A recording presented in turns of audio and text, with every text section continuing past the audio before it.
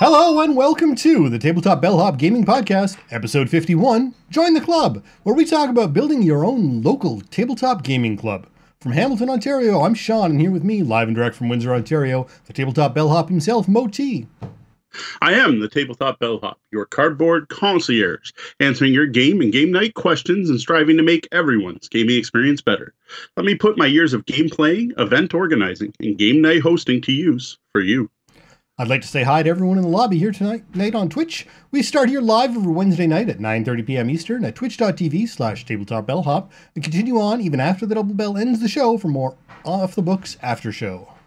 That's correct. It's 9:30 p.m. Eastern, despite what I might post on Twitter half an hour before the show starts, or 2 hours before the show starts. Now, for those of you who aren't here live, you can listen in on that after-show audio, as well as audio from our front desk, the pre-show banter that you don't get to hear because we don't start recording until you hear that bell.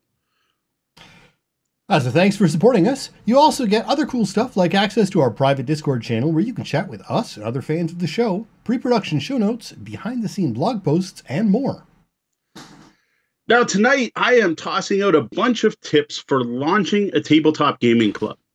Now, at the tail end of the show, I've also got a bunch of games for our Tabletop Gaming Weekly segment, which includes ones I think people are going to be interested in, which are my first plays of Talisman Legendary Tales and Dead Man's Cabal.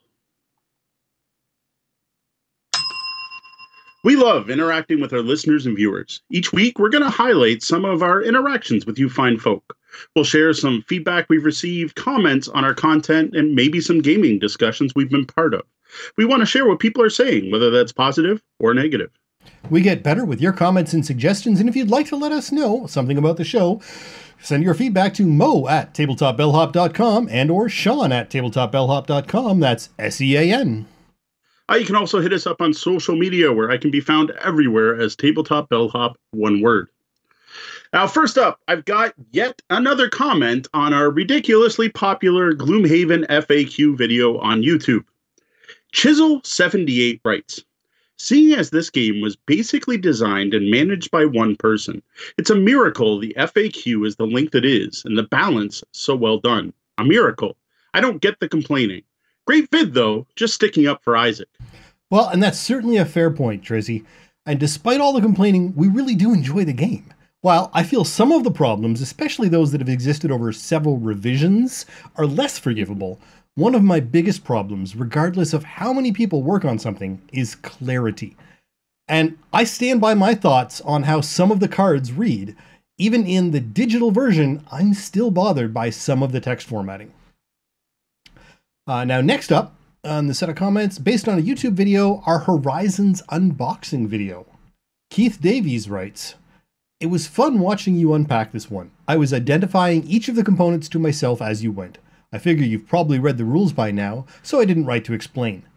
I got my copy of Horizons months ago. It's another winner of a game. I've really enjoyed playing it.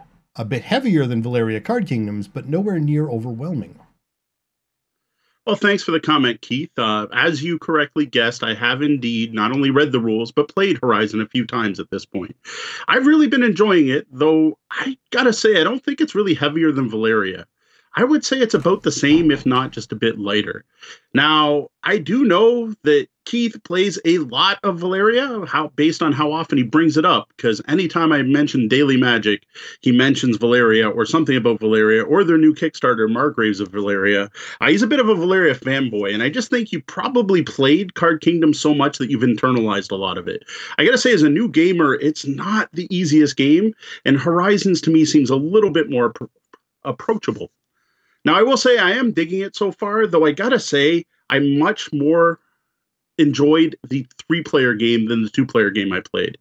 Now, what I really want to do is try it with 5, but I haven't gotten there yet. Hopefully that'll happen sometime soon. That's pretty much it for comments this week. I'll admit it's a little slower than usual, but really our last episode was a con wrap-up, so I wasn't expecting a lot of feedback on a con wrap-up episode either way. Just before we move on, I want to thank everyone who comments, emails, replies, and engages with our content wherever you find it. Cheers. We record the show live Wednesday nights at 9:30 Eastern on Twitch, and we encourage people to drop in and take part in our chat room, the lobby. Don't forget, If you're here live, we continue the show after the double bell in an off the books after show, as well as some special features that sometimes make it onto YouTube. Not too much happening going on just yet. Now, I want to check with you before I bring this up. Are we talking about the spiel this week, or are we going to bring it up another week? What spiel? The winners. I didn't even know it had been announced. Yes, the winners are out. Yeah, that'll be next week. Okay. I don't know where we'll fit it in, but we'll talk about the winners next week. I don't think I want to do a spiel recap episode, but we could add a segment maybe. Okay. Maybe what I'll do is I'll try to pick a shorter topic, because the other thing is I am today finished up the review of Go Cuckoo, which everyone's already basically heard, but I do want to throw it in the show as an official review segment. At some point, I just got to throw things in. The Ennies are out too. The Ennie voting just closed like yesterday or the day before. We could do a 2019 gaming. Yeah, it's somewhere in there. Yeah, we should at least mention it somewhere. If not, unless it's just an after show topic. But I'm thinking we can fit in. If I got a Go Cuckoo review, if I can find a topic that's like one of the quick ones, which we get a few of those now and then that I haven't answered because it's usually not enough for a full show. Maybe I'll find something we can answer. Like Ryan's question he's asked forever ago, where we're trying to find a 2-player only co-op game. I still haven't yet to find him his game, because the only one I know of is And Then We Held Hands, which just doesn't work for him. Now, getting to today's topic, though, we're going to be talking all about launching a game club and trying to build the local gaming community. What I would love to hear from the chat are things you have done to help build your local community. This doesn't have to be founding a club, but I do know at least one person in the chat that's rather involved in a local gaming convention. We'll be back stopping by the lobby a few more times later in the show. We're here to answer your gaming, or game night questions. You can send your questions to questions@tabletopbellhop.com or head over to tabletopbellhop.com and click on Ask the Bellhop. Social media works too. We're everywhere as Tabletop Bellhop, one word. Well, the best place is for questions come through the website. I'm not going to say no to a question asked anywhere. This week, we're taking a break from specific game recommendations and talking about building a local gaming community. Rob Bush writes, do you have any tips on starting an organized gaming club? Ideally, one that's self-sustaining enough to build up a club-owned gaming library. Well, thanks so much for the great question, Rob. Now, my biggest tip for starting up any type of organized gaming club or local community, really building any sort of game group, is to do it. Just start something right away.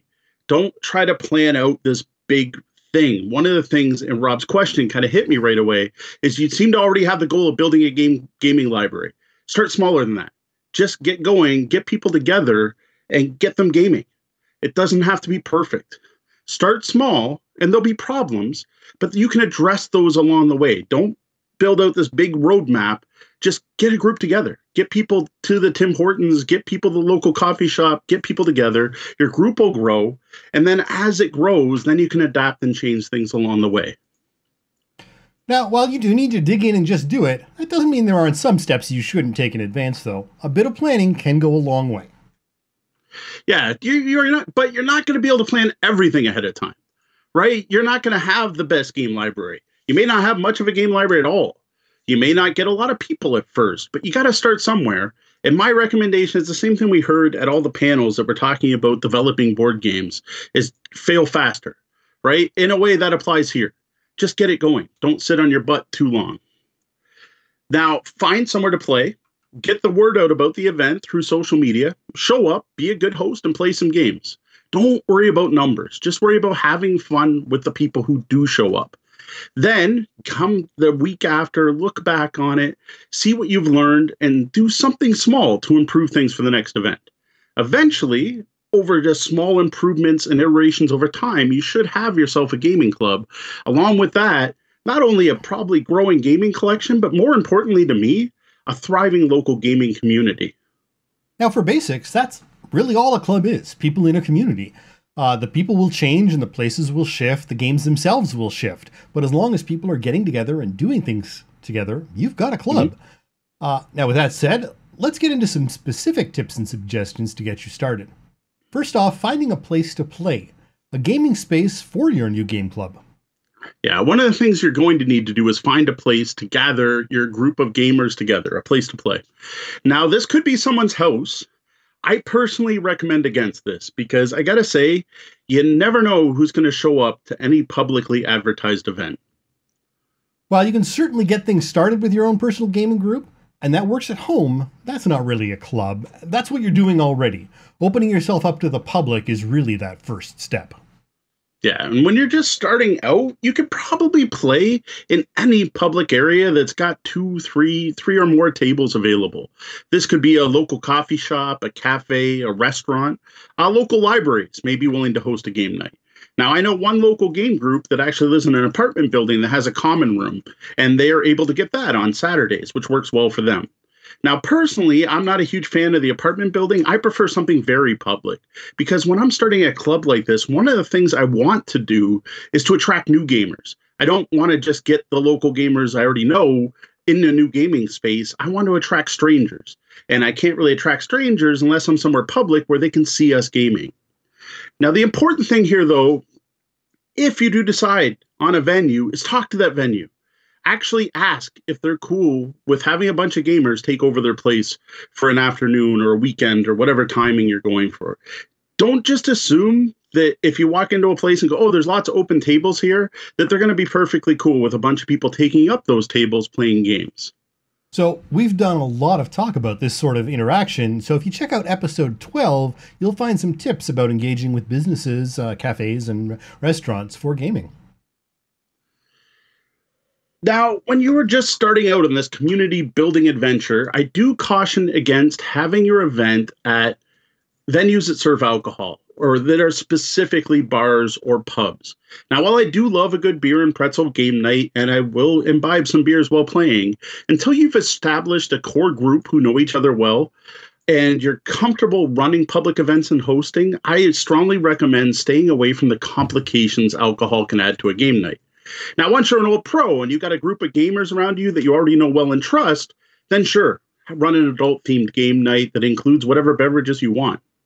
Don't forget that alcohol can also limit your attendance. Families and those not comfortable around drinking may avoid your events, and you could lose out on some great players early on if you decide you're limited to a certain type of event and person. Once you get branded or labeled a certain way by people, it can be really hard to shake. Yeah, in my opinion, you're better off starting off with a family-friendly, family-oriented game night. And if you want to have that adult game night, make that like a special event. Like instead of our normal meeting, we're all going to meet at this pub and have an adult-only game night, and we're going to play Munchkin and Flux and just have some fun. But stick to the core club mechanic being open to everyone. Now, one of the things you can do is check with your local game stores. For one, they may already have something like you're looking to do already going. They may have some kind of club. If they don't have some kind of club, there is a good chance they have a local game night. And if they don't, I actually encourage you to work with them and offer to host one yourself. Because most stores are happy to oblige if someone else is willing to take on the hosting and promotion. Like I now run a lot of my events at game stores, and I work with them to do things like feature specific games or to get certain games in the store. And even recently, I've got a designer coming down from Ottawa to show off his new game at the game store. Now, that's something the game store didn't do on their own. We worked together to get this going. Now, the stores in turn, hopefully, do things like host giveaways or have promos or do some things to help promote the night and get attendance up on their side, which in general, for your club and for the store, it should be a win-win situation. Yeah. Now check out episode 32, which is our episode on friendly local game stores, to find out a lot more about your friendly local game stores and how to work with them and what makes them friendly. Now, the one thing, though, is there can be problems with game stores. You don't necessarily want to do all of your event at game stores. You may want to avoid them entirely because of this. Some people, first off, just don't like playing in a retail space, whether that's a feeling of obligation to buy something. There's also a stigma attached to game stores and the people who shop at game stores, and some people are uncomfortable. There is also not even a stigma, but a false perception. A lot of parents think that game stores are a certain way that they necessarily aren't. Then there's the whole problem of local gamer politics, especially if your area has more than one store. Gamers tend to have loyalty towards their favorite store and often won't support another one. This is why overall, personally, I prefer to host any gaming events at a neutral public venue if I can find one. This can be a tough part of any gaming club. If you live in a small town and you only have one gaming store, great. But if you're trying to build a citywide community in a place where there are multiple gaming stores or multiple stores that sell gaming products, and especially if there is a rivalry between these stores, even things that you see as innocuous can be taken the wrong way. Sticking to neutral venues that aren't directly related to games and specifically selling games can really avoid much of that and stop from hurting anyone's feelings or getting anyone upset. Even if it means giving up on some of the benefits that we have mentioned earlier of playing at a gaming store. Yeah, if you can, wherever possible, try to stay neutral yourself. If you have a club, try to make it a neutral club, not associated with a particular retail entity. Now, some other things to watch for. Make sure the venue is well lit, has big enough tables for the types of games you plan on playing, and isn't too loud. A big tip that you may not think of, depending on the city you're in and your own transportation ability, is trying to pick a venue that's reachable via public transit, whether that's a bus or subway route, whatever you have in your city. Because I have found out that a lot of gamers, especially if you're aiming for a younger crowd or students, don't necessarily have their own transportation. So being on a bus route can hugely boost your numbers. For those that do drive, do find out the parking situation and communicate that to anyone who may be attending. There are events locally that people are lightly attended because there's literally nowhere to park. So it's one of the things that when you're picking your venue, you should be watching for, and something to communicate to the people who are prospective gamers coming out. Another item is the area around the venue.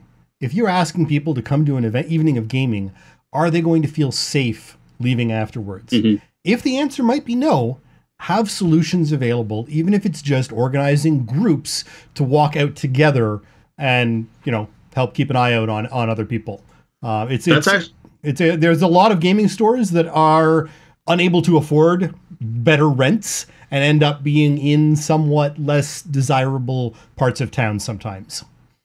That's a really good point. Actually, just to add to that, here in Windsor, I tried running events downtown at the Coffee Exchange, not the Coffee Exchange. Coffee Exchange, we did do gaming, the Green Bean downtown, and we had people who would not come out because they were scared to go downtown Windsor on a Friday night. And the thing is, downtown Windsor on a Friday night is filled with loud, drunk 19 and 20-year-olds, mostly from the U.S. because they can drink here and they can't drink there. And I get it. Like, this is a valid fear. We'll put it that way. We weren't expecting too much. The scar on my face from a beer bottle broken over my head by a drunk Friday night reveler in downtown Windsor. So we actually lost membership. Like, we had people, we used to do it at a Green Bean that was near the University of Windsor, had great attendance, moved it downtown to the new location, and our attendance dropped. And at first I didn't get it because I'm a big adult male and I take up a lot of space and people don't mess with me. I am not a target, but I get that some of the people coming out thought they might be. And it's definitely something to consider that I hadn't even thought of. So definitely something to consider. Now, once you do have a spot, this is important. Trust me. Support the venue. Make it worth the venue's time and having you and your group there. Encourage people to support the venue in any way that fits, any way they can. Now, this could be buying food. This could be buying drinks. This could be shopping at the store. If you have any service being provided, make sure you tip well. Even more importantly, in my opinion, is respect the establishment. Clean up after yourselves. Don't make a mess. If you're rearranging tables, put them back where they came from. Make sure you leave the place in better condition than you came when you came in. Yeah, the more you respect the venue, the more they'll respect you. It goes both ways. And my experience is that a venue that is treated well will go over and above for regular groups. And Angie Games points out in the chat room, we've talked about this on other episodes, but if you're going to a restaurant, so somewhere that serves food or beverages, don't bring in external food and beverages. Just don't. Just don't. Yeah, pretty much. Like, if you absolutely must, like, if you shouldn't must. I can't think of a good reason why you couldn't just eat before you come. Yeah. Ask. Right? Some places are cool with it. So as an example, one of the local stores is half sandwich shop. You can bring outside food to the game store half. You cannot to the food store half. And this isn't just they don't want you to eat and they want you to support them, but it's a health risk. You are bringing in outside food and they don't know what kind of contaminants could get mixed in with their food. So if you absolutely feel you must ask, but like really, if you can't go 4 or 5 hours without eating, maybe you shouldn't, I don't know. I can't think of a polite way to say it. Yeah. So next up, building a game library for your gaming club. So this is getting right back to the question, right? Obviously, Rob was very interested in making a sustaining club that could build a game library. So when you first start your new gaming club, it's going to probably be up to you to bring all the games. Like if you're the one taking the initiative to start the club, you probably already have a game collection. You're probably already a gamer. You probably already have a group, or your group just moved away. You're looking for a new group. I just assume that you're probably already that alpha gamer type, right? If you're thinking of even taking that step to start a club. If you're lucky, you're also going to know some other local gamers who have games, and you're going to have to tap that resource. The other thing, though, is make sure you let people know they can bring their own games. I personally don't expect to show up at game night and have a million games available. I don't expect the Toronto Area Board Game Society level of games. I expect a few people to have a few games there that they're interested in teaching and interested in having. Plus, I'm always going to show up with my own. I think it's like I can't see it. I can't think of how to word this. All right, we'll just cut that because. Well, and if you've got games coming in from multiple sources, you might want to plan for some solutions to prevent any confusion. Even if it's just as simple as having a pen and some sticky notes available so that you can label a couple of, if two people bring the same game, you can throw a sticky note on one, not damage anything, and just keep things separate. You want to make sure that you're available, you're aware and can handle things like that. Yeah, very true. Or just toss a business card or a card with your name inside the box. Something I probably should do more. I'm overly trusting.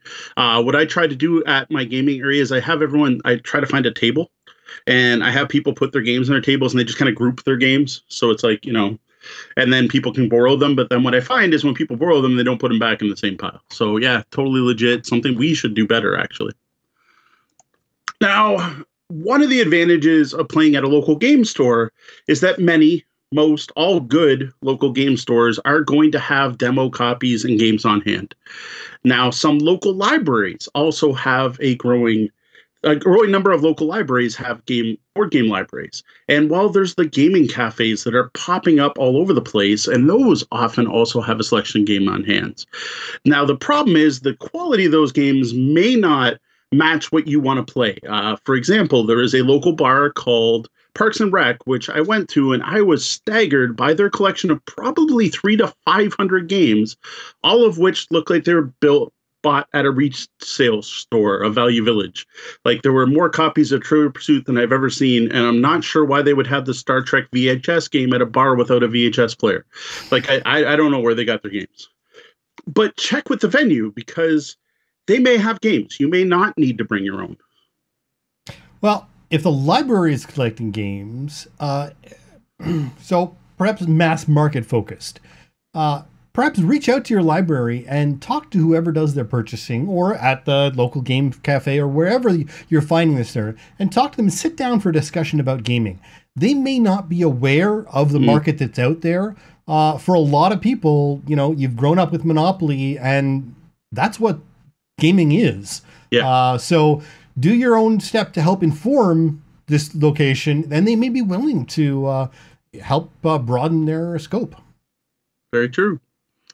Now, one way to grow your library, though, is to approach those local stores and see if they're willing to lend, rent in some way, or donate games for your club game nights. Now, the thing is, when asking for this, don't just be like, hey, give me games. Point out that the store can gain something from this. Have the store include business cards in every game they provide, or put a sticker on it or something that says, hey, this game was donated by a friendly local game store. So that when people are playing the games, they can be like, oh, that's cool. Local game store donated this game. Just make sure you note. And the other thing is note your events sponsored by them. If you have a store that provides games and you're going to put out media, right, whether that's online, social media, or banners, or whatever you're going to do, include the store's name on there. Say, hey, games provided by. Give them credit. which gives them advertising, which gives them a reason to give you those games. Besides the added fact of you're probably going to bring more gamers into the local community, which is good for all the local game stores. Yeah. And don't just drop a business card in there if you're looking to actually promote them. Glue it, staple it, secure it to that game box. Again, if you're building a gaming library, you're not necessarily worried about your resale value the same way you are with a personal library. Mm-hmm. So the idea of gluing something to the box or putting a big sticker on it shouldn't be as horrifying to you as it is for your own personal games, which I completely understand you not wanting to do. Make sure that the business that is doing the donating is seeing a reward from their donations.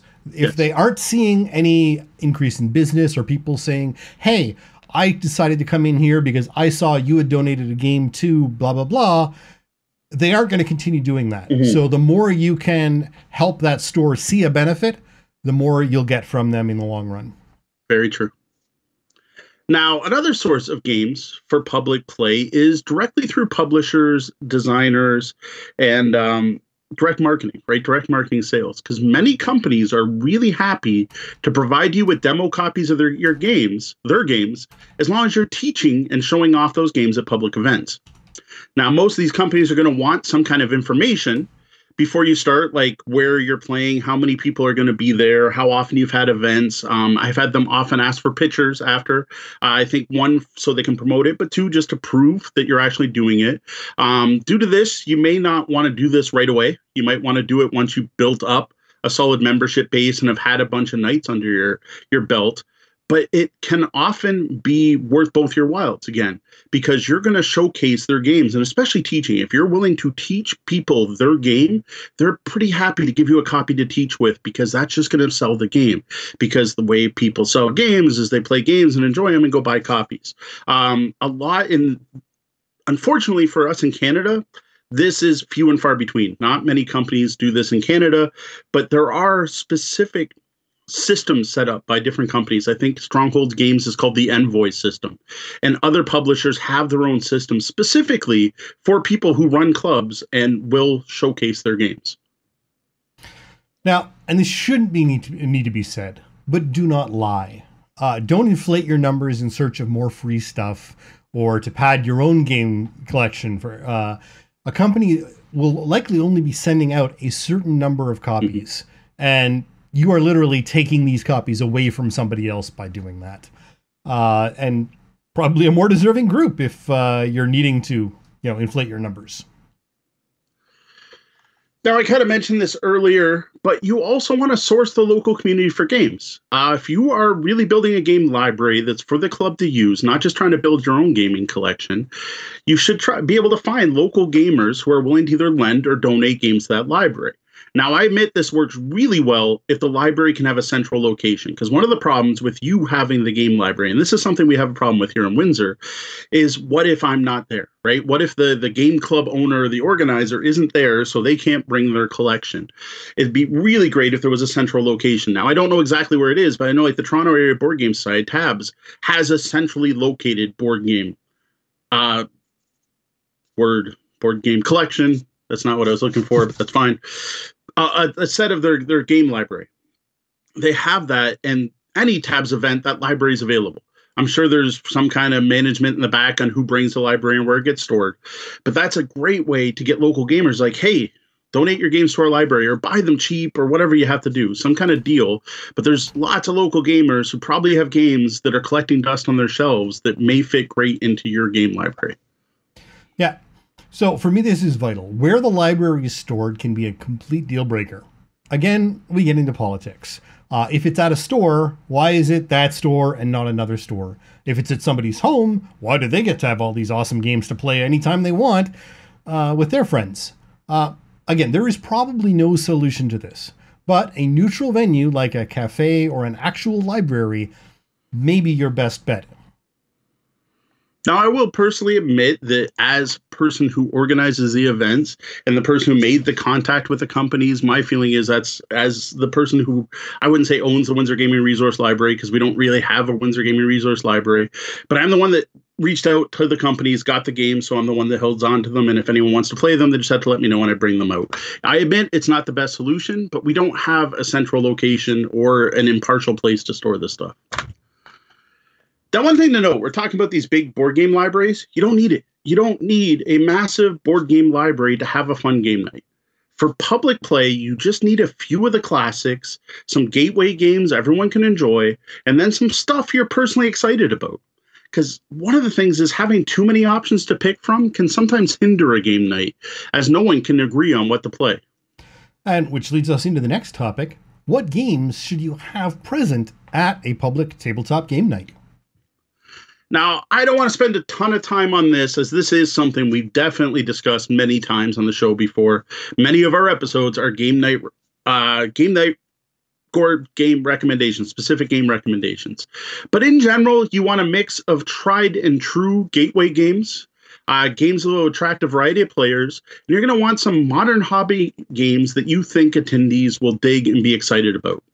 Now, specific episodes, we mentioned this one just recently. We recorded episode 48 just a couple episodes ago, where we talked about casual games for 4 to 6 players.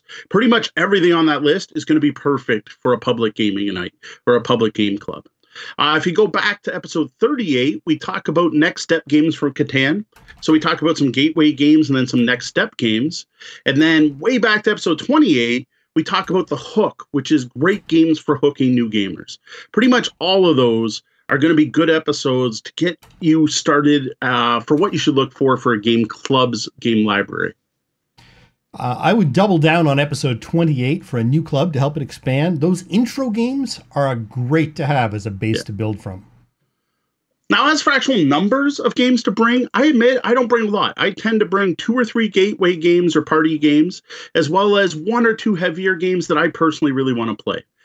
Again, you don't want to bring too much, because if you have too many games, people spend too long trying to decide what to play instead of actually playing. Now, how many people you expect will also have an impact on this. If 30 people show up, you could be struggling to find space at games for everyone if no one else is bringing games as well. Mm-hmm. Now, this is a vital part about planning what to bring, though. Plan ahead. As like your first event, you're not going to know better. But once you've got people out, you start to know the tastes of the local community. But also, as part of setting up your event, let people know what games you know will be there. Plus, ask people if there's anything they want to play. Then you can work with other people in the community to see if you can get your hands on those games for the game night. Like for any event, you should always be sourcing your local community. It shouldn't be just you doing all the work. You shouldn't be the only one providing games, and you shouldn't be the only one teaching games, and you shouldn't be the only one doing the work. Yeah. This goes for having a game library too. Unless you're playing at the location that hosts your game library, you don't want to be bringing the whole thing to every event. And if you're using a library, that may not even be possible, as you may have to sign them out, and libraries generally have limits on, how much one person can sign out. Mm-hmm. Now, another trick I've learned for helping decide what games to bring is to pick a theme for your game night. So this is just to narrow it down so that you're not picking from the 9,000 games that have come out in the last year, or even your 100 games in your game library, or 30 games in your game library. So I've hosted superhero game nights, fantasy game nights. We've had pirate game nights. Not only does this give people some direction on what games to bring and what to expect, but it also turns the game night into more of an event, more of a something special, a celebration. We've even encouraged people to dress up in cosplay for the right theme. Take a look at our Ghastly Game Nights episode, number 14, for thoughts on one specific theme concept, but also all the different aspects that can make up theme gaming. So that's one. He's pulling one out I totally forgot about. Now, one last consideration when picking games is make sure you pick games that you know. You know how to play them, and you can teach them at least somewhat. Or at least games where you know someone else who can do this for you. Which leads us to the fact that for any public gaming event, you need people who can teach games. Yeah. Now, one of the things you need to do to make your gaming event successful is make them accessible. You want to appeal to a wide variety of people, and part of that is being willing to accept new gamers into the group. People with little or no gaming experience. In order to get these people out and have fun, you're going to need someone who's good at teaching games. Now, this could be you or someone else in the community. Even better, it can be multiple people in the community, all looking to share their love of the hobby and all being willing to teach the games they bring to the table. And I got to say, Windsor has been fantastic for that. We always get people out excited about the games they bring and willing to teach other people. To work on your own learning, check out episode 30 to make the best of your own learning so that you can then teach others. Yeah, teaching games is a topic we've covered many times on the show. Again, we're gonna refer you back to some of our previous podcasts. Like if you go all the way back to episode 5, Sean and I probably sound lousy and the video quality is probably bad, but it's one of our best discussions, and it's a discussion on how I like to teach games, which includes a bunch of tips I've learned over the years, including talking about the way people learn and the way to present information.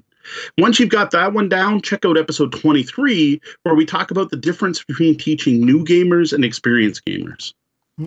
And do remember that knowing how to play a game is not the same as knowing how to teach it. Some people who may be experts at playing a game may have never even picked up the rule book, which can make teaching new players a little tricky. Yeah, and remember, there is no new parking rule in Monopoly. Now, the important part here is that you have to make sure you have someone, hopefully multiple people present that are willing to teach games. Now, to help with that, I do have one pro tip. The one thing that can greatly help with teaching games is including rule summaries in the boxes for the games, whether these come from Board Game Geek or Esoteric Order of Gamers. I try to include these in the boxes of any games I'm bringing to public events. Now, some of these are so good, you don't even need a game teacher, that strangers can pick up the game and learn it from these sheets.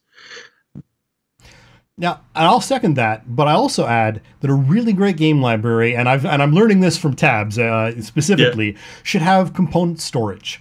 Now, there's no need to go out and spend money on custom inserts. You're not going to buy the Gloomhaven box insert for $150, but make sure that you've got everything separate in baggies or Tupperware or some solution that will help get the game to the table faster, and then encourage people to put it neatly away again afterwards. If you check episode 17, we've talked about accessories, and we do mention some things that can help in this matter as well. Yeah, and here's something as a tip that I still haven't taken advantage of. I'm not practicing what I preach here, but label them. Like if you have baggies, label what goes in each baggie. That really helps clean up. It's one of those things I'm like, I need spare time to sit downstairs and go through all my games and do, and I just never actually get around to doing it. But when you first bag the game, it's probably a good time to do it. But if you label it, like you have all your Tupperware containers, whatever you have, if it says Blue Meeple, everyone's going to know the Blue Meeple go in that container, and that'll really speed things up. Yep. Now, next, once you've got a place and some games, is getting people to actually come out to your tabletop gaming event. Yeah, nowadays, though, this isn't so hard. It is now easier than ever to get the word out about your gaming event. Social media is huge. Everyone's on it.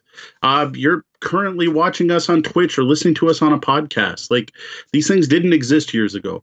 Nowadays, this is the main way people learn about new things, is through the internet, whether that's Twitter, Facebook, or anything like else. And local gaming events are no exception to this. Like, honestly, one of the first things I think you should do if you have a new club and you're trying to build a local club is create a Facebook group for that club and create an event page on Facebook for every game night. I also recommend making a Twitter account. Make an Instagram account where you can share pictures of your game nights, and whatever new social media the kids are using nowadays, create an account there too. Yeah. Again, those are far from the only digital options out there, and you probably know your community and what is being used better than we possibly could. Maybe it's meetup.com that's more active in your area, or WhatsApp groups, or Discord even. There are so many options, and who you'll reach is going to vary widely by what methods you use and where you are. Yeah, and one of the things that you got to do, though, is once you make these accounts, go back to them. Keep them active. Now, if you make like 20 different accounts and you find that like 18 of them no one's actually interacting with, okay, fine. Let them go. You may not reach the right target market, but don't just jump into your group once a month and post your latest event. You want to share pictures at the events as they're happening if possible, or at least afterwards. You want to encourage discussions between game nights about the games that were played or what we're going to play next. Do things like start a Twitter poll on who should have won the last match, or what version of this game is better than that game, or talk about if you liked AD&D better than OD&D, whatever that happens to be. Because one of the things social media can do is it can extend the club to be more than just game night. It becomes more of a community that way. And once you have a community, this becomes the key to the part of the question about self-sustaining. You cannot have a self-sustaining community if you are the only one active and everyone else is just showing up and following along. Mm-hmm. You need other people volunteering to teach and bring games to host events, organize. And when that happens and the workload becomes spread evenly, then you don't have to worry about the entire organization collapsing if one person has to step away. Yeah. And while we mentioned social media, you should also be going analog. Like, work with any local game stores to help promote your event. Put up flyers, post on their community boards. Local comic stores, hobby stores. Most gamers are into other geeky things. If you get a Spencer's Gifts in your area, local libraries, schools, popular coffee shops, pubs are all great places to promote your event. And if your events are at a local store, cafe, or restaurant, encourage them to promote it as well. Most of these places have their own social media accounts now. And if you're going to support them, ask them to support you back by promoting your event themselves and reaching their customer base. And again, just like when you're at the restaurant, be respectful about these resources. Don't make signs that are too big or post too many at once. If you're holding an event at a game store, be aware that the other game store may not want to drive traffic to a competitor. Yeah, and always ask. Don't just go posting this stuff. That's another important thing. Always ask if you can post it. Most places are really good, but they do ask that they get to see a copy of whatever you're posting, and they usually put a stamp or initial to show it's approved. We have gotten an awful lot of people out to our gaming events through coffee shops and the local university just by putting up signs there. Now, don't forget Board Game Geek or RPG Geek, depending on which type of gaming you're going for, or both. The Geek has a huge local community forum section with subcategories, subforums for pretty much every state and province. Now, the great part about using Board Game Geek is you're hitting your target market directly. There are local gamers here, and my own Windsor Gaming Resource wouldn't exist if it wasn't for Board Game Geek. That's where we got out people like Chris and Charles, who were the first people to come out to one of my first events ever. I met them through Board Game Geek. Gamers talking games. It's hard to go wrong. Also check for other local websites. Pretty much every city. Windsor's not that big. The fact that we have two really well-known independent websites that are news media, basically. One's called Eye on Windsor. The other's windsorite.ca, that are all about what's going on in Windsor. What are local events? What are local things you can go do? Often will let you freely advertise your events. You probably have some local equivalent to those. Now, I found these are great for getting out new people. Especially if they're not at game stores. I found the combination of hosting your event at a coffee shop and getting on a site like windsorite.ca gave us a huge boost of new members. And again, you need to know and understand your community to grow a new part of that community with your club, whether that's a city or even just a school. Yeah. Now, local radio stations will often promote free or nonprofit or charity events at no cost. Now, assuming your events are free, this is a great way to reach a bunch of people you probably wouldn't reach any other way. And don't forget about campus radio stations if you have a university in the area. Now, besides just advertising, you also need to communicate to local gamers why they should attend your event, rather than just playing games with a regular game group at home. Now, this could be a variety of things. Like, you could just be promoting the fact they're going to find new gamers to play with, or they're going to get to try out new games, or even get to try a game before they buy. Possibly even being able to play at a clean, well-lit space is enough of an advantage. You want to be able to show them that game night is something more than just playing games. Now, some gamers tend to prefer the familiar. They've been gaming for years at their own homes with their own friends, and it may take some effort to get them out. They won't just automatically flock to the siren call of games. Yeah, so this is the reason you may want to try to add some incentives to get people out. Host a giveaway. Have promo items to give out to attendees. For here, you're going to want to work with your venue.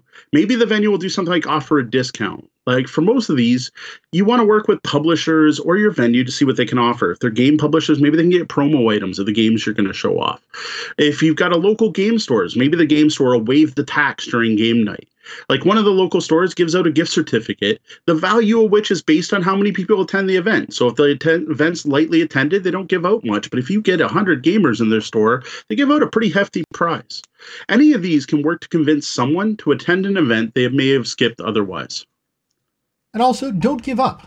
One or even two events that don't get the kind of traction you're hoping for is not the end. Look for feedback. Maybe there are time and date issues, conflicts you hadn't accounted for. This is why you've got that social media presence we encouraged you to get, to interact with people and to fine-tune things. So there in general are some of my tips for launching a new game club and attempting to build your local gaming community. Now, I personally launched the Windsor Gaming Resource in 2002. I don't really consider it a club. I don't even know what it is. It's just the name I used for a website years ago that grew into something bigger. This group is still going strong today. Building and maintaining the WGR has been one of the most rewarding experiences of my life. Now, I'll admit, it wasn't all sunshine and roses. There were rough spots, and sometimes it was a lot of work.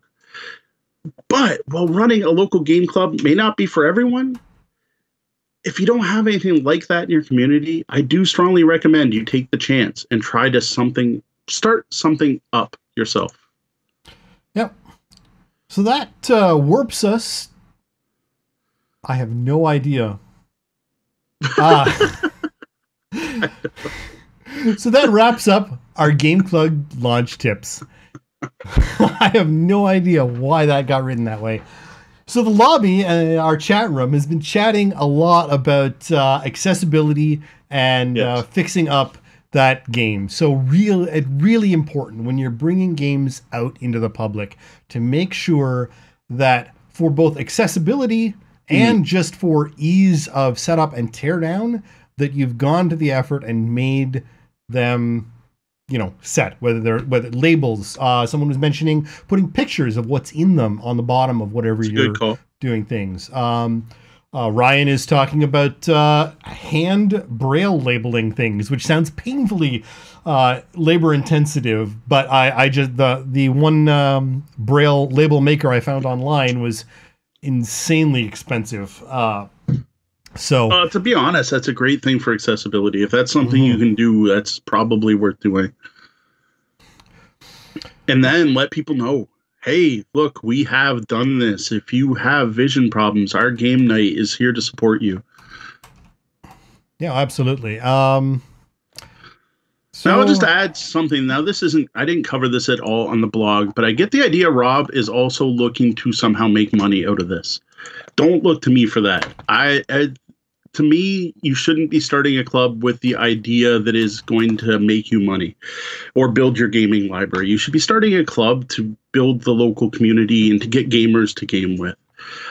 We don't charge for any of our events. If you want to try that, if you think that's something you want to do, yes, I could see that if you are providing the game library, we have a local gamer that runs a tournament. And every year he charges people who are in the tournament and he charges the event organizers to replace copies of his game because they're going to get used, which is fine. That's free. That's his way to do it. I personally don't. But it can be a valid way. If you want to charge everyone $1 an event or $5 to come out, $5 to be able to play games for 4 hours really isn't unreasonable. And then you can use that money to build your game library or to buy other things for the club. All I recommend is if you do that, watch your taxes. They're different in different countries. Once you start taking money for events like that, you are probably becoming a sole proprietorship of a small business, whether you realize it or not. And you better keep that money separate from the rest of your income. Yeah. I know like the Toronto Area Board Game Society runs major cons that helps pay for their games and maintenance. And even there, we're only charging like $5 a person. So they are not, profiting. They are a nonprofit organization that manages a game club and a website, or like a game library and a website, and that's about it. And all their money, I think, is going into managing that game library, because again, as I was mentioning, their game library is really well maintained. It is. It is very impressive. Between little Tupperware type containers for all the pieces and all the game, quick and easy setup guides and everything right inside the boxes. When you take one of their games out, it's really pleasurable to play. Yeah, they're definitely doing a better job than I've been doing here. Well, again, they're also a significantly larger, body of people involved. Yeah, right? we tend to get out 30 people. They tend to get out 300. Yeah, on a regular game night. So and you're looking at a population base of 7 million versus 200,000. 200,000. Yeah. So again, wherever your community is, size your expectations for that. You're not going to get the library of tabs unless you've got a 7 million people community. Yes. You may be starting off just at your local university. I mean, Mo and I both got our starts at the University of Windsor Gaming Society. That's how things started. Now, they didn't have a game library. They were just giving us a space to play, but it was a gaming club. It was a community. And that's how we got our real start in this gaming thing, was through that university community. Yeah, I was 13 years old when I first joined that. So yeah, we weren't anywhere near university. We just took part. Yep. So some of the stuff I saw in chat go by, I'm trying to think of what I saw. Make sure everyone can help clean up. Make sure everything's labeled. There was some good stuff. There was something earlier. I missed it. Deanna's don't bring outside beverages. Just don't assume. Ask any of this stuff. Like, communicate. Be adults. Yeah. Respect for the place. Respect for other people's games. Respect. Yeah. And more respect. Really, that's it. Yeah, we talked about the downtown. There was something. I lost it. Yeah. There was something Ryan had said I wanted to go back to, but I don't remember where it is, so I apologize for that. So we will be hitting back in the chat if you have any other comments or questions on this topic. I think we covered most of it. Actually, I'm going to wait 1 second because it looks like Jeff's about to ask us something before we move on. Of course, he's lagged, so yeah, I'm sure it doesn't look like it's that bad. Yes. So welcoming people into the gaming group. And we've talked about this in other episodes, but wherever you're set up, make sure someone is keeping an eye on the door. Yes, that's something I didn't mention in here at all. Be a host. If you are organizing a club, whether it's you or not, like, again, I assume that you're being the alpha gamer, you're taking the lead, you're doing all these things yourself. Have someone play host. They may not get to play games that night, and that's okay.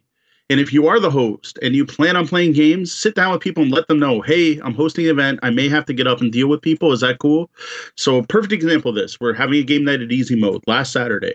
I show up and Chad is there and he sets up Underwater Cities. I have to play this game. This game is supposed to be better than Terraforming Mars. I've heard this from multiple people. It is a better Terraforming Mars. I love Terraforming Mars. I got to play this game.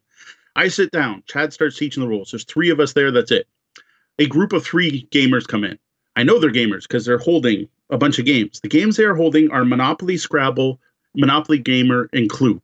And I'm like, ooh, okay then. So these are people who only know hobby board games. So I go over and I greet them. And I told Chad, I'm like, hey. So I go over and I greet them like, hey, how's it going? Here's where we have the games. They took a quick look at the games and were kind of intimidated. And they started setting up Scrabble. And I'm like, okay, you guys good? You're all right? Yeah, we're just going to play this. So I sat back down to play Underwater Cities. And Chad starts teaching. And then another gamer shows up, Dave. And Chad asked Dave, do you want to play this 4-player game? He's like, yeah. So he starts reteaching the rules. I'm like, okay, wait. You're reteaching the rules. Forget it. I'm going to get up. And I went over and I brought Go Cuckoo over to these brand new gamers. And here they're setting up Scrabble and they seem pretty happy with themselves. But I'm like, hey, you guys want to learn something new? Here, I'll show you something new. And they just like jump. Like they were way happier than just playing Scrabble. So here I set it up and I'm teaching him Go Cuckoo. It's a quick game, like 15-minute game, right? And I'm partway through and I look over and I notice my spot's taken at Underwater Cities. Because another gamer had come in and Chad's like, hey, and I gave up my spot. I really wanted to play the game, but I was there to host this event. And yes, I didn't get to play Underwater Cities. I still really want to play Underwater Cities, but instead, I got 3 people who'd only ever played Monopoly and Clue to play Go Cuckoo. And then later in the night, I got them to play Gizmos, and they came up to me and were like, where do we buy games like this? Right? That to me was the shiny moment. I'm like, oh, that was fantastic. That was awesome. That's why I got to play host. But as soon as someone walks in the door, hey, how's it going? Are you here for the gaming event? Which I always have to ask because we don't tend to rent whole spaces because we're not big enough, right? Like our local group, well, it has a lot of gamers. We don't get them all out at once.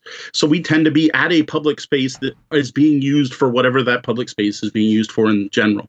So make sure that it's important. Be a host, right? And check in with people. Like if you say hi, and when someone is done a game, this is something else. This is another tip for running a game night. This is probably something a totally different topic. We could probably do a whole topic on running a game night, where there should be some way to let people know when games are starting, when games are looking for players, and when people want to learn how to play a game. Whether that's signs, whether it's holding the game over your head. This is the thing I've now seen at multiple cons now, where if you're looking for gamers, you hold the game up and walk around the room. I hadn't seen that before, but I saw it at QCC, I saw it at Breakout, and I saw it at Ordnance. What I do is yell loudly, as Deanna is just saying in the chat. I literally sit there, and 3 new gamers, is again, gamers showed up, not new gamers, new to me gamers. They brought Ascension and Cards Against Humanity. I encouraged them to play Ascension, not Cards Against Humanity. They set up Ascension, and they're like, do you want to play? And I'm like, I would love to, but I'm hosting. And I said, the problem is I might have to get up in the middle of the game. They're like, oh, well, we really want to play. And I'm like, well, then I'm going to back off because I might have to get up. And then I turned around and I went, hey, looking for players for Ascension, we'll sit too, right? Like, it's something I do. I have a nice, big, loud voice, so it works well. But it's definitely something you want. You want to do that. And when a group's wrapping up, encourage people to switch spots. So, like, if you got a table of 4 and a table of 4, try to get it so 2 swap between them, right? So you kind of break up those groups and cliques and people who only play with their own home group. Try to get people to intermix and actually be social.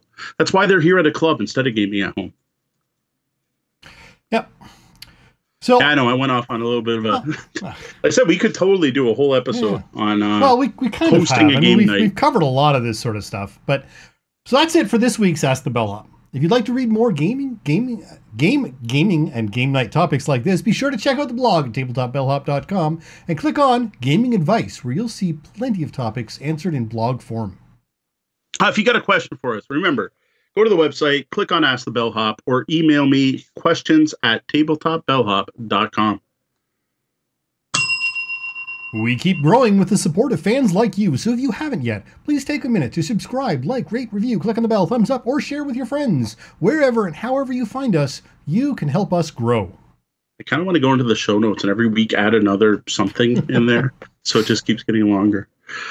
Sign up to receive Tabletop Bellhop Weekly in your inbox once a week, but not today. I will be sending out an email recapping all the content we've released the week previous. Blog posts, new podcast episodes, reviews, and anything else we create. You can sign up at newsletter.tabletopbellhop.com or go over to the tabletopbellhop.com webpage where you can find a spot to subscribe in the sidebar. How did I forget to send out a newsletter? I was like bored because I did the show notes ahead of time. I'm like, I got lots of time. I'm going to write a review. I totally missed the show notes. That's all right. They can go out tomorrow, but still feel bad about that. You don't want to read the audio by getting up. Here, once we're done this section. All right.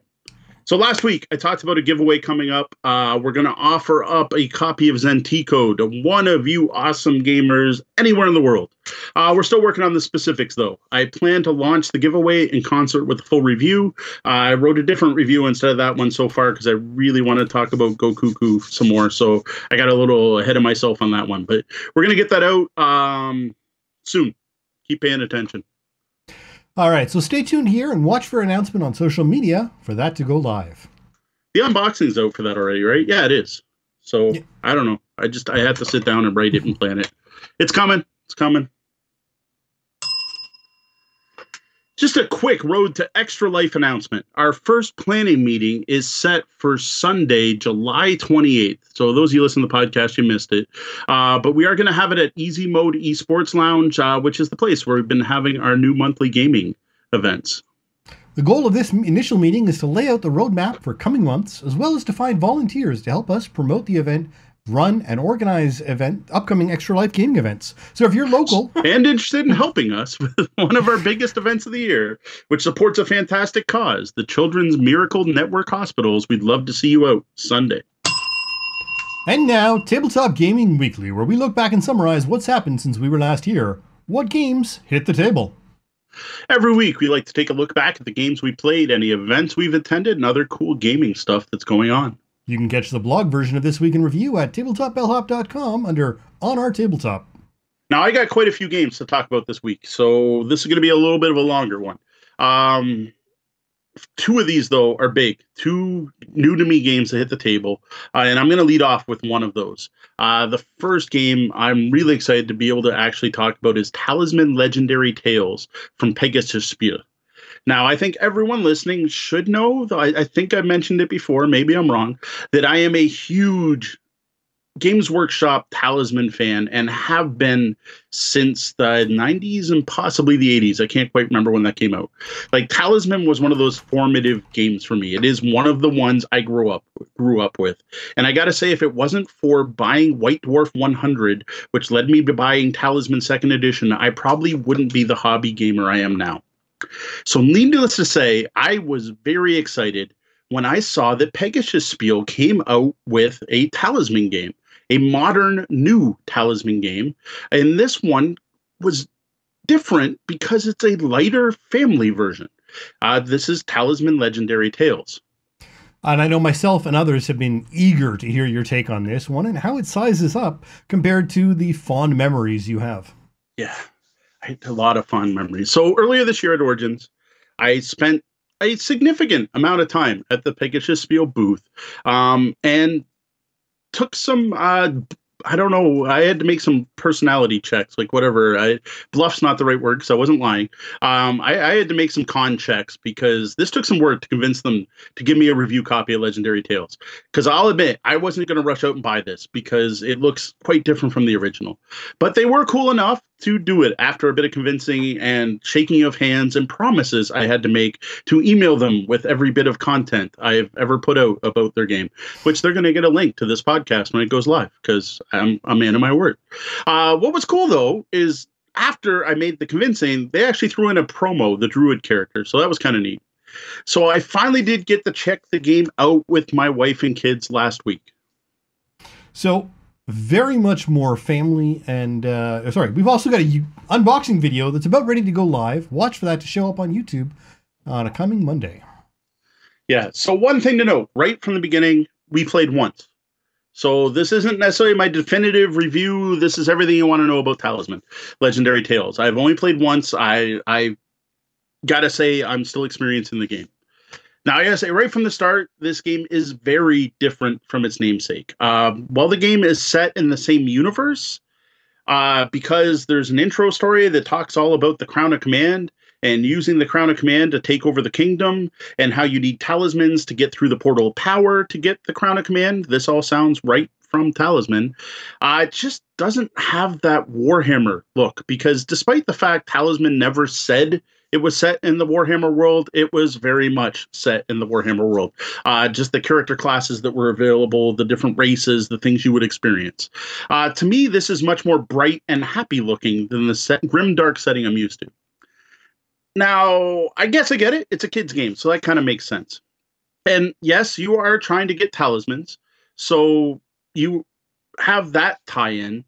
The other big difference, too, though, is that it's now a cooperative game. So very much more family and youth-oriented than earlier Warhammer offerings. Yeah, definitely. I'll admit I was a kid when I played the original, but this is definitely family, like younger kids. Now, the game includes 5 scenarios. You are supposed to play these in order. At this point, we've only played scenario 1. You set up a modular board, these hex boards, and then depending on the scenario you're on, you're going to put tokens out on some of the spots on the board. You're going to pick characters. This is kind of neat because when you pick a character, you grab a bag, and it has a little bag tag on it showing the character.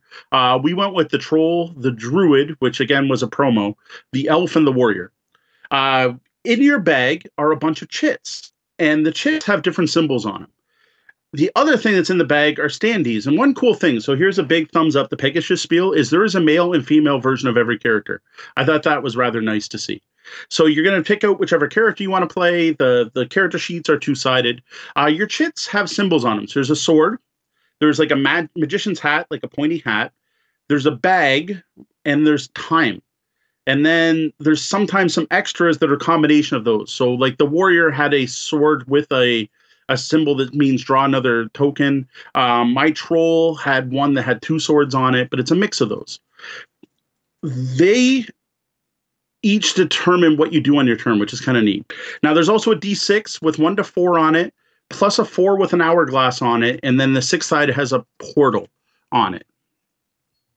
So it's certainly a tight little package to work with. Nothing too complex. This game is showing a weight of 1.1 on Board Game Geek, so be aware of what we're talking about here. Yeah, this is a light family weight game. This is no big adventure game or dungeon crawl or anything where you're going to level up your characters. So one of the things that's a carryover from the original is this is a slightly roll and move game. You're going to roll your die to move, and then you're going to move to a tile, and then you're going to encounter any tokens that are on the tile. So again, slightly similar to the original, because in the original you would draw an adventure card. In this particular scenario, we're moving around looking for tokens with herbs on them. And tokens that weren't herbs were tended to be baddies to fight. Now, this part's actually cool. I do like this mechanism just because I'd never seen it before. So when you flip a baddie over, they're going to have symbols on them. And they're going to have those sword or those magic hat symbols. And those are the symbols you need to draw from your bag to defeat those bad guys. So what you do is you see things from your bag, and then you look at them and see if you can defeat things. So swords fight swords, magic fights magic. So I don't know why they didn't call it the terms from the original game, which was, oh man, I'm forgetting the name of the stupid. It's not mana. Wow, it's terrible. I played Talisman more than any other game in my collection, and I can't remember what the magic called. It's the blue tokens, not the red ones. Whatever, the magic. They called it magic. So you're gonna draw your tokens. Now the neat one is if you draw the little baggie, and what the baggie means is it's cooperate with another character. So you pick another character and you get to pull from their bag, which I thought was really neat. So, because everyone's bag was slightly different. So my troll had more swords in it because I was a strength-based character. Whereas Big G was playing the warrior. She had a bunch of symbols where if she drew a sword, she could draw another token. So that was pretty cool too. So that was neat. And then if you match the bad guys, you kill them, and then you get to draw a token from the treasure bag. And when you draw a token from the treasure bag, it has more of these symbols on them, but you decide collectively who gets the token. So I thought that was pretty neat. It's definitely unique. Now, this is not going to challenge your average adult gamer, though. No, like I said, family weight. Very, very family weight. Which leads me to the next thing, which I totally was not expecting from any board game I ever owned. And that is an I Spy or Where's Waldo, or I don't know what you call it, finding things aspect. So we got about halfway through the mission, right? And there's a story where you read off a board, and we had to replenish the board. We had to reseed it with new tokens. And what it was put 2 tokens on every tile that has a fairy on it. So you literally had to look at the tiles for this little tiny fairy symbol. And I got to say, the kids did have a lot of fun with this, but then I screwed up and I counted the tokens wrong. So we spent way too much time looking for a 4th tile with fairies on it that didn't exist. So that was my bad. It was bad enough I should have realized when I Googled it that no one else seemed to have this problem, that I probably counted the tokens wrong, and it's not that we couldn't find a fairy.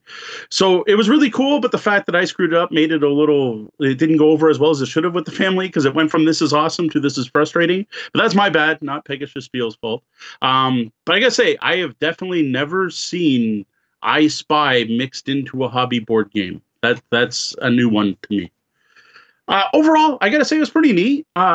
It's not really all that talisman-like. Yeah, I guess we were collecting a talisman, but it could have been anything. It's like if all your comparisons is you're going to flip to see an encounter and roll and move, that counts for hundreds of games, not just talisman. But I did enjoy it. More importantly, though, my kids really liked it.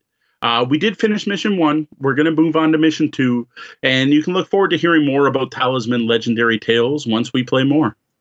Now, this is getting a ton of positive response as a family game. I saw a lot of great comments indicating that, like, with the number of plays you're going to get out of this with your family, it's only about $4 per play, you know, so wow. It's a great family fun game as well. And again, it's just as long as you set your expectations correctly. Family game, great for the kids, like 6 and up, I think, or something like that, and you're golden. But, you know, as Angie Games, who is a heavier gamer, is a little more disappointed. She's pointing out that its ties to Talisman are weak at best, and she didn't like the Where's Waldo aspect. So I think the Where's Waldo aspect would have went better if we hadn't screwed it up. If we had found them right away and went, we're done, and just moved on, it might have went well. It does look like this is going to continue, the Where's Waldo, because we noticed while we were looking for fairies that there were mushrooms on some tiles and bones on some tiles and bats on some tiles. So it's definitely a thing. Now, the one thing I hadn't mentioned, the problem too with that is I have a big game table. And there's stuff on these tiles, like your standees and your chits, and like it's not easy to see. And most of it had us picking up the tiles to look at them, and that kind of disrupted the board. Whereas if you're playing on a smaller table, it might have been a bit better, but it is kind of silly to make people look for things on a randomized board. Well, not randomized, but a modular board that's currently being used. It's kind of an odd choice. So up next for me, last week is our second game night at Easy Mode. So I already kind of mentioned this when we were talking about hosting game nights, because I talked about one of the things that happened already. But this place has been awesome so far. They actually went out and bought more tables just for us to host tabletop game events there. They bought more chairs. They bought more low tables. So here's another thing Easy Mode that does. I hadn't even mentioned before. They have their big gaming tables. They also have these low tables to put your drinks on. So the drinks are not sitting where the games are. Fantastic. They had better lighting this time. And thankfully the AC was working. They even added more food options. And I got to say, this place has been fantastic so far. We've only been there twice, but really impressed. And this is what we talked about earlier with respecting your venue. The group made purchases and brought new customers into the venue. And as a result, the venue has made it even better for the gamers. Yeah. Now, one of the things that's been great about the new venue is we're getting more than just our regulars, right? I've been running events in Windsor for a long time. At this point, it almost feels like I've reached everyone. Oh, hell no. We are still getting new people out. This past week, we had 2 sets of 3 people show up who I've never seen before, which is awesome. Now, one group was an experienced gamers who went off and did their own thing. I mentioned them earlier, playing Ascension. The other group, though, I kind of took under my wing and showed them some hobby board games. Now, they showed up with stuff like Monopoly Gamer and Scrabble and had never experienced anything other than mass market games. Yeah. So this is why you should have some gateway games with you at all times. Yeah. So first up, I taught them Go Cuckoo. That went over really well. This game always goes over really well. I've yet to have it fail. I don't think you need to know more about Go Cuckoo. I'm going to have a review up tomorrow, so you'll be able to see that on the blog. I'm sure we'll be talking about it a bit next week. Then up next, I taught them Gizmos. Now this one, I admit, I was a little worried, because this group has literally zero hobby gaming experience. All they know is roll and move max markets. And I'm pleased to say that worry was unfounded. Gizmos actually worked out to be a perfect gateway game for them. Well, it did take a bit for them to grasp some of the concepts. By the end, all 3 of them were remarking how unique the game was and how much fun it was to play. Like, they were even asking where they could get a copy, and I pointed them towards a local game store. So this is something important to note. There are probably many ways to get the game cheaper, and the Bellhop can hook you up with most of them. But these were new gamers, and that's a big difference. While your experienced gamer has probably got a huge library and a budget, and are fully aware of all the various ways to get games, a newer gamer needs to be brought into that community. And getting them into the FLGS is an important first step in introducing them to the gaming community. Yeah, as well, I hadn't mentioned it, but I also pointed out other events we have at other places in the city at the same time. Now, the other big game for me at Easy Mode, though, was I finally got to play Dead Man's Cabal from Pandasaurus. My God, this game has some of the best production quality I have seen. Like, Pandasaurus just keeps knocking it out of the park. Ever since Wasteland Express, like that game just is amazing production quality. Dead Man Cabal doesn't quite get up to that level, but man, it's close. Beautiful art, really unique theme, nice thick boards, actual little plastic femurs and skulls, and the big horn skull to go on the thing. Just amazing components. Now, the theme is pretty out there. You are a necromancer, and you want to have a party, but you don't really have any friends. So you get a hold of your other necromancers that are part of your cabal, because, well, I don't know who else to get. And you decide to get together and throw a party, but you need guests, so you start resurrecting them from the dead. Well, not your average kid-friendly game. Parents, don't encourage your kids to grow up reading the Necronomicon. Let them find it on their own. I gotta say, it's more kid friendly than Sorcerer was art wise. This is more of an amusing take on it, but you are handling little skulls and femurs, so I can kind of get it. And it is all about witchcraft. So this game uses a really unique action selection system I've never seen before. You start off with a grid 4x3, and it has randomly drawn skulls of 4 different colors. There's red ones, white ones, black ones, and gold ones. And they're put out randomly at the start of the game.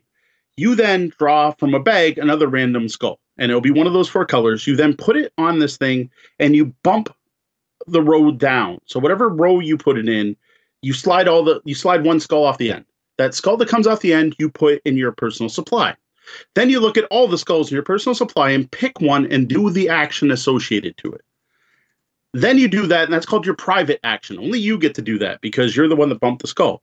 Then you go back to that same grid, and you look at the middle column. It's like one that's lighter colored, and you look at the most common color of skull, and then everyone gets to do that action. It's really different, and man, I liked it. It was very unique. I like games that do something unique, right? And this did something I've never seen before. It was really cool. And having the whole 2 actions, you get a private and then a public, and they could be the same one, was really neat. There's a little bit more to it, like the horn skull tells you certain action can't do different turns, but really unique way of determining. And the other thing is, like, the skulls you bump, you don't have to do the color you bump. The fact you can build up an inventory of skulls ahead of time to prepare your actions ahead. Like there was a lot going on to think about with this mechanic. Yeah, so it's an action programming variable phase order mechanic. That works. That's the description that the Board Game Geek has gone with when they were categorizing it. It's definitely action programming, I guess, because you're programming the public action to happen after your public. Because there's actually definitely action selection as well, because you are selecting your own personal action, and you pretty much are going to have an option of all 4. But your private action, your public action is definitely programmed. So yeah, I can see it. Variable phase order, yeah, because you don't know what order they're going to happen. I get it. So the 4 actions, they're named weird things like the Scriptorum, the Arboretum, or something like that, whatever. One is collect more skulls. Another is collecting runes. Another is collecting ritual cards. And the last one is going to the sanctuary, I remember the name of that one, to actually perform rituals. Now, rituals are represented by cards, and you require a certain pattern of skulls to be on the sanctuary. And it looks like, a bunch of, it's not a pentagram, but it's a whole bunch of crossed lines. And you have to make sure the skulls are in a certain order that you can trace a pattern to put the card into play. Now, the cards, the rituals, are your guests that you're resurrecting. Now, when you resurrect someone, those runes you collected from the other action, you can then play any matching runes.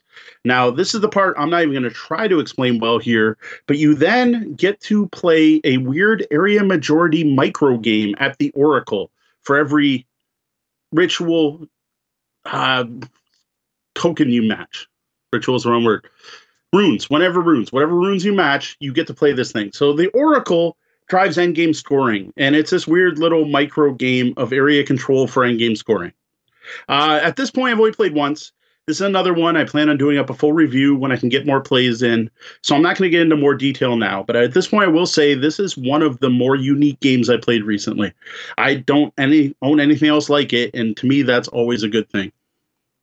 Yeah, and we've heard it before. While I tend to stay in my lane a little bit more, I'm always eager to find that next totally new concept in a game. Yeah, totally agree. Now, for my final game of the week, I'll take you to this past Sunday where something magical happened. My mom was out of town visiting her brother, and we were able to get a sitter for the kids. This meant my wife and I had the house to ourselves. To celebrate, we made a nice dinner for the 2 of us, and after that, we headed out to our local brewery, one we hadn't been before, the Sandwich Brewing Company. There, we had some really good craft beer. They make 6 different brews, and literally all of them were good, which was impressive. And then we played, as we were drinking, we played a few rounds of the Duke. Yeah. It's always a solid game. It's one of the games that I went out and bought almost immediately after playing the copy of it down at your place. Yeah. Both my wife and I have loved the Duke since we discovered it back in 2013. I think we've mentioned on the show before, but it's a chess-like abstract strategy game played on a 6x6 grid. Goal is to capture the opponent's Duke using your units. Your units are 2-sided tiles. Each not only shows how the units move, so you don't have to memorize how things move. They also have different moves on the back than the front, and every time you move, you flip the tile. Really brilliant game. Every turn, you're either putting new tiles on the board or moving one that's on the board. I have loved the Duke for a real long time. Yeah, and even if you start to get a little bored with it, there are expansions that can add a little spice to it.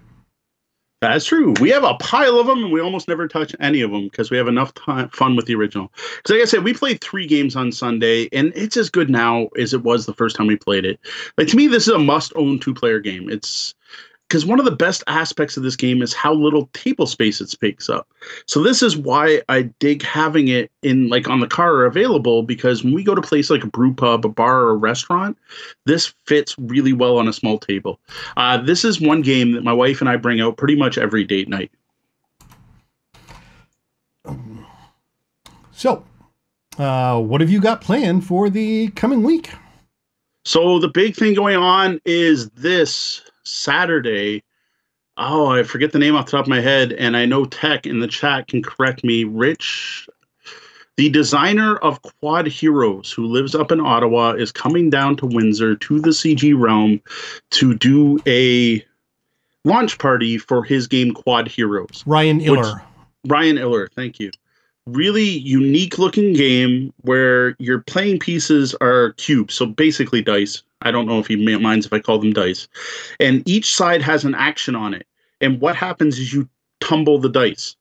And the direction you tumble the dice is the action you take. That just sounds really cool to me. Again, I like games that do something different. This sounds different to me. It's also going to be our regular game night at CG Realm, so I'm going to bring Dead Man's Cabal because I want to play it again. But I'm really looking forward to trying out Quad Heroes, plus meeting Ryan, which is just kind of cool. It's awesome that we actually have a designer coming down to show off his game. I just think that's really neat. So those are the big things. Other than that, we do have our extra life planning meeting on Sunday, so I'm looking forward to finalizing some of the plans we talked about earlier. All right, and mostly we were just sort of chatting about Talisman and memories in the lobby. Some fond and less fond memories and less than fond replays. It doesn't necessarily age as well as we all remember it doing. Jeff is asking that at some point you should compare the Duke to Onitama. Onitama is much simpler and over too quickly. Onitama you're going to have fun with for quite a few plays. It's a good game, but it tends to play the same eventually. Like, it just keeps going the same after every game. They're very similar feel, whereas the Duke, I find, has more replayability. I do still dig Onitama, but I had fun with it. So we had like a progression, right? It was Hive. We loved Hive, and we played the heck out of Hive. Then we found the Duke. We're like, oh my God, the Duke. And then we found Onitama, and we're like, ooh, oh my God, Onitama. But we moved away from that one quicker. But then we were distracted by Patchwork. Patchwork I still love, but it takes up a lot of table space. From Patchwork, we moved back to Onitama a bit, but then we got back to the Duke. And the Duke, out of all of them, is the one we've enjoyed the most. Now, what Deanna is noting in the chat is a good point. Onitama is great for at the beach, right? Like, you're not going to break out the Duke with its board and everything. Onitama is a neoprene mat, nice solid pieces, and if you laminate the cards, it's now waterproof. So it's more of an outdoor game. The Duke is more of a sit at a coffee shop, sit at a bar, and play. And Tech corrected me. It's Ryan Eiler, not Iller. Eiler. Ryan, I apologize, Ryan. And yes, so the Duke is out of print. You do need to grab the version I got, which is the Lord's edition. Yep. Yeah.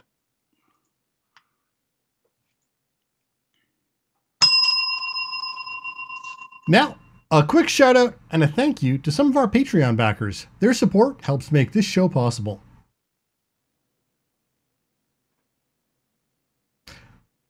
Andrew Dacey, thank you. Diane Tuzano, thanks, Mom. Misdirected Mark, join Phil, Chris, Bob every Tuesday night at 8 p.m. Eastern as they talk games and game mastering. Roger Malash, thank you. Roger Linscott Jr., thank you. Well, that was the double bell. That means my shift's coming to an end, and we're going to have to lock the front doors. Though the doors to the lobby are closed, you can always find us across the web and social media as Tabletop Bellhop, one word. You can also find us on Board Game Geek as guild number 3347. Drop by our website at tabletopbellhop.com for more gaming content. If you like the content we're providing and would like to support our continued efforts, please consider tipping the bellhop at patreon.com/tabletopbellhop. Remember to join us here on Twitch every Wednesday night at 9:30 p.m. Eastern, and watch for the Tabletop Bellhop Gaming Podcast to hit your podcatchers in YouTube at 2 a.m. Eastern every Tuesday. You can also catch the Bellhop's Tabletop Twitch Friday nights, 8:30. We play mostly Gloomhaven, but now and then we'll surprise you with something else. Well, that about wraps up the time we have for the show tonight. For those of you here live, thank you for joining us. Hang around and join us in the Penthouse Suite for the Off the Books After Show. For Tabletop Bellhop Live, I'm Sean. And I'm Mo. Thank you, and game on.